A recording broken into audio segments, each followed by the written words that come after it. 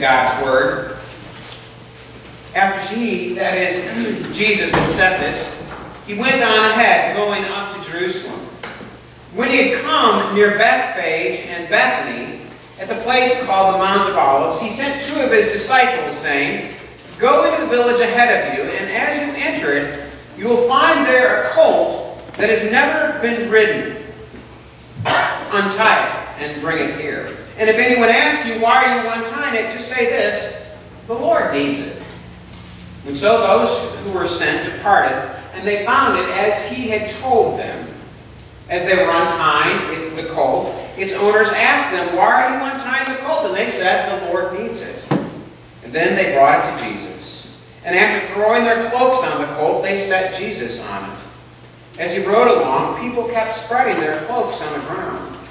As he was now approaching the path down from the Mount of Olives, the whole multitude of the disciples began to praise God joyfully with a loud voice for the deeds of power that they had seen, saying, "Blessed is the King who comes in the name of the Lord. Peace in heaven and glory in the highest heaven." But some of the Pharisees in the crowd said to him, "Teacher, order your disciples to stop." Jesus replied, "I tell you, if these were silent, well, even the stones would shout out." As he came near and saw the city, he wept over it, saying, "If you, even you, had only recognized on this day the things that make for peace.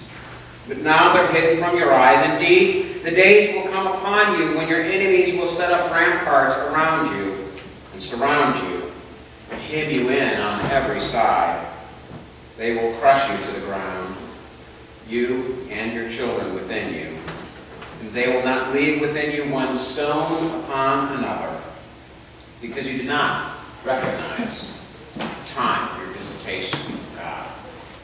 Here is the reading of God's Word. May God add a blessing to it. Well, maybe you heard the story about this family that had recently begun to go to church. And there was a little boy in this family, and he really enjoyed coming to worship. But one day, it so happened it was Palm Sunday, he got sick and he couldn't go to church. And so the boy stayed home with his father while the mother and the child's other siblings went on to worship. When Mom came back with the siblings, they, as often is the case, they had their palm fronds, their branches of palm trees. And the little boy was curious about this, and he said, "Well, tell me what the branches are for." And the mother explained that when Jesus rode into Jerusalem, they waved these branches. And the little boy just got all upset, and he said, "I can't believe it." He says, "The one day that I don't go to church, Jesus shows up, and they have donkey rides." Well, I can't promise you donkey rides this morning, but I can promise you that Jesus will show up. So let's pray briefly if we can. Gracious God, as we come before you on the beginning of this most holy week, we ask you to reveal your truth to us during this time. Amen. Amen. The truth, the whole truth, and nothing but the truth. That is what we promise to bear witness to when we are in a court of law.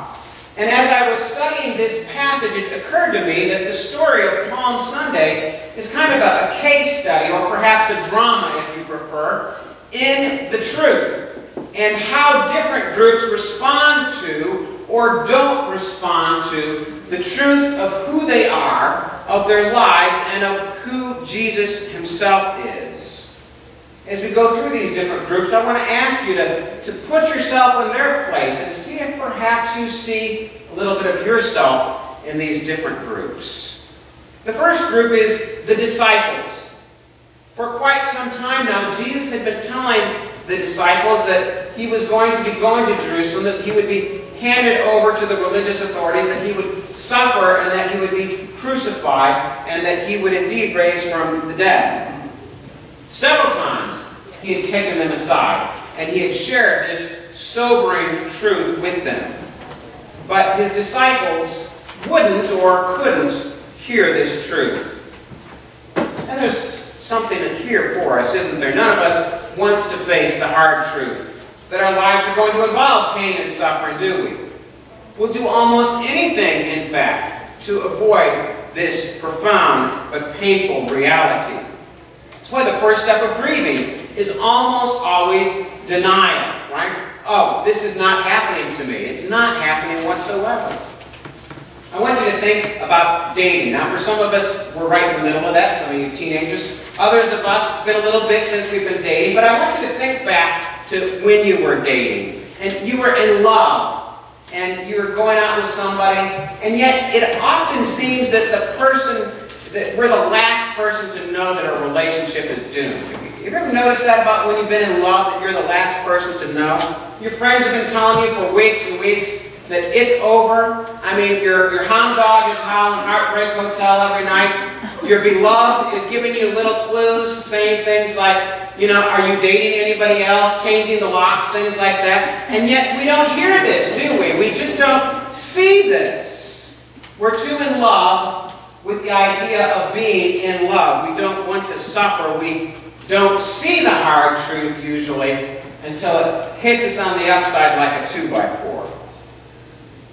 Whether that's a relationship that's dying, or perhaps a family dynamic with our children that maybe everybody else can see, but we're having a hard time coming to grips with, or a financial situation that's going south, or a health issue, or some other hard decision that we have to make but that we don't want to make.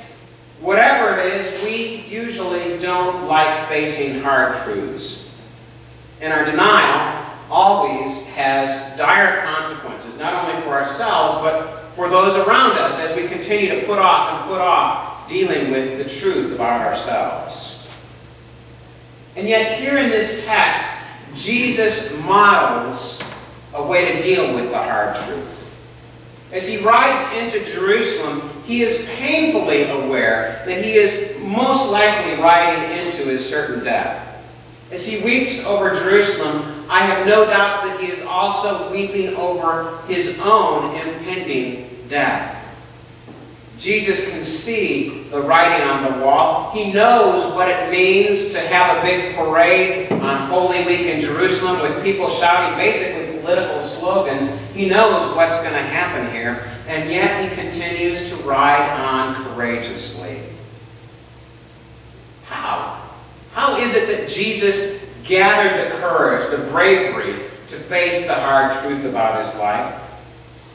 I'm reminded of a boarding school that had one dreamy child who was always doing kind of goofy or weird kinds of things, falling out of line to watch a butterfly, or stopping to let ants pass, or laying in the grass to watch the clouds pass by, and so forth.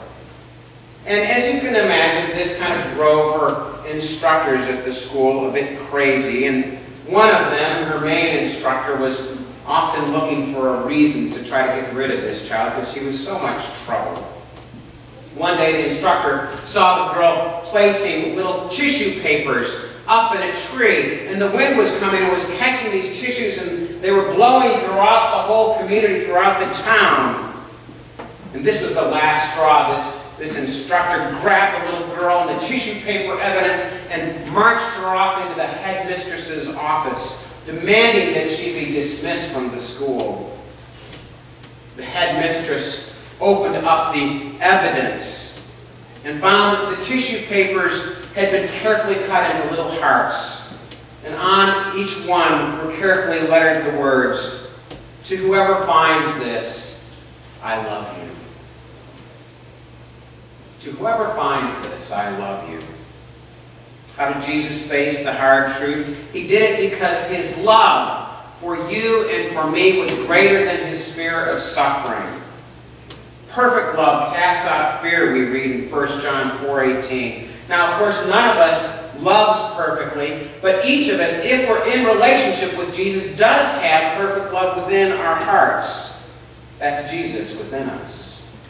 And that love of Christ is greater than our fears, even our fears of suffering. And if we will turn inward, if we will pray, if we will become aware then we too can face the hard truth of our lives and pay whatever the price is that love demands. But there's a second group in our Palm Sunday drama, and that is the crowd. The crowd. This is one seriously gung-ho, excitable group of people, is it not? These guys are really happy. As Jesus rides into town, they throw their cloaks down before him, and they shout out, "Hosanna, blessed is the King who comes in the name of the Lord." These people think that Jesus is the greatest thing since sliced toast. And yet, in 5 short days, they will completely change their tune about Jesus. Fickle crowds. Napoleon Bonaparte was once riding through Switzerland with his army, and he was greeted with thunderous applause and incredible enthusiasm from all of the people. They were greeting him. One of his supporters came to Bonaparte and said, "Oh, it must be so great to be receiving so many accolades, so much enthusiastic support from the crowds." "Bah!" said Bonaparte. "This same unthinking crowd," he said, "under slightly different circumstances, would just as easily follow me to the gallows." And that is exactly what happened to Jesus of Nazareth. This same crowd who today cried, "Hosanna in the highest," cried, "Crucify him," just this coming Friday. Jesus is king, they shouted out, but they only wanted the half-truth of his kingship. And so when they found out that Jesus came primarily to change their hearts, not to change their government as they were hoping he was going to do, they dropped away from him and turned on him. Content with only half-truth discipleship, when it became clear that Jesus demanded more than a feel-good parade and a couple peppy, upbeat praise choruses, they turned away from him. And I imagine that if we were honest, we'd probably find a little bit of the crowd in ourselves also, wouldn't we? A lot of us love a parade. I love a parade. I love a big church event. I love something that's going great and it's a lot of fun. That's a great time. And yet, it's a little harder for me sometimes when it's a church work day or when it's a committee meeting to garner quite the same enthusiasm that I do for something that's big and fun and exciting. We're all for church, aren't we? As long as we get to kind of pick and choose in a religious smorgasbord that other people have prepared for us.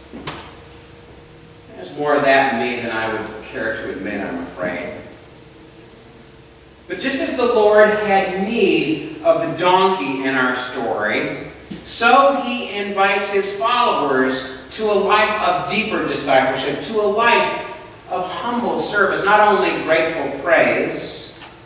Serving Christ is not our burden to bear, rather it's our privilege to share the gospel, the good news with those around us in word and in deed. And so Jesus bids us to a deeper life of discipleship. But there's a third party in our Palm Sunday drama, and that is the Pharisees. If the disciples' problem is that they won't accept the hard truth, and the crowd's problem is that they're clinging to half-truths, the Pharisees' problem is that they believe that they've got the whole truth. You ever met people who think that they have the whole truth about pretty much everything? You'll find them in all kinds of different circles. You can find conservatives who are like this. You can find liberals who can like this. You can find people all across the political spectrum who think that they've got the whole truth. They're haughty, and they're arrogant, and usually they're so serious about themselves that they want to put the kibosh on anybody else who doesn't live up to their so-called standards of sophistication. And so the Pharisees try to tell Jesus to order his disciples to be quiet to stop all of this silly hoopla immediately. They know what the truth is, they think. And it certainly isn't Jesus, and it's not worth getting all this excited about. I think Jesus weeps for the Pharisees, because he can see there's destruction coming, because he says you did not recognize the time of your visitation from God. And that's it in a nutshell, I believe. People who think that they've got the whole truth can never recognize God's gifts in other people, because their worldview is just so tightly packaged, so neatly put together, that there's no room for other people and for their gifts. And again, I imagine there's a lot of Pharisees in each of us. How many times, for instance, is your adult seriousness, I'm talking primarily to the adults, but teenagers don't think you're beyond this. How many times has your adult seriousness closed you off, prevented you from seeing God's gifts that he wanted to give you and those around you? I recently heard about a mother, for instance, who had one of those days where she just had done, I'm looking at Kat over here, she had just done the mommy thing really well that day. She took her children to the park, she read a whole bunch of stories to them. When they spilled their milk, she didn't get all upset, and she just was feeling really good about her mommy effort that day, and so she patted herself on the back. And as soon as Dad got home, she kind of cordoned herself off in a quiet room with her book and said, I am all done. This is now mommy time. Mommy time. And then this little voice, you've been there, this little voice called out from down below in the basement. It was her 7-year-old son, Tommy. And so she did what parents often do when they're trying to have a little time. She ignored the voice. You've been there. Sometimes they go away, don't they? Sometimes things get resolved, the child can't find you, but rarely no, or say no, not usually. But she hoped. And indeed the voice persisted. Mom, come down to the basement, would you? I want to show you something. Oh, honey, I'm really tired. Why don't you bring it up here? I can't bring it up here, said the little voice. Oh, sure you can, Tommy. Just bring it on up the stairs. I'm right here. I can't, Mommy. It's too heavy. Oh, Tommy, I really don't want to come down the stairs right now. I'll see it later. But, Mommy, I need you to see this now. By this time, Mother's anger was starting to kick in. And she went to the top of the stairs and she looked down harshly. And she said, Tommy, I do not want to come downstairs. I will do it later. I really want you to see it now. And so she stormed down the stairs and she snapped, what do you want? I'm busy. And there she saw her son with big crocodile tears in his eyes. And behind him was the old cathode ray tube screen of the computer. And the child had carefully created, out of individual small letters, the simple sentence that says, I love Mom. And the woman's heart was broken. How often, I wonder, how often do we get so wrapped up in our adult seriousness, our busyness, our take on the truth, that we forget the truth that others bring to us? How often do we miss our visitation from God? God is indeed visiting the earth all of the time. That is one of the messages of Scripture. Emmanuel, God with us. And so Jesus bids us to loosen our grip on our life a little bit, to allow other people in, and to join the party, to join the praise. If these stones were silent, says Jesus, even they would sing out. So what's the true meaning of Palm Sunday? Well, it's all about the truth. The hard truths that we don't want to face, the half-truths that we cling to, and the joyful truths that we're too arrogant to see. So we ask that Jesus, who is the way and the truth and the life, that he will come and that he will invade our lives. Let's pray.